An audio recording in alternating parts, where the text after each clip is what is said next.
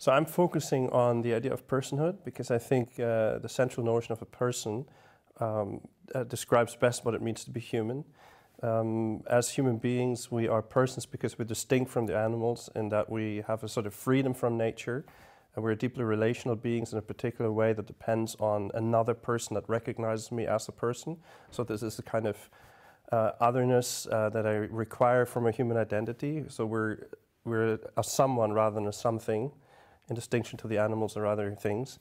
And so I find that the kind of things that we discuss when we talk about technology and what it means to be human, like the nature of consciousness, the importance of the body, the importance of social relations or even education to form us as a human being, is deeply important. And the person is also, there's the notion that we both are persons as human beings, but we're also becoming persons. So there's a whole process that requires education and formation, and again, in reliance on others. So that's why I think it's a really nice focus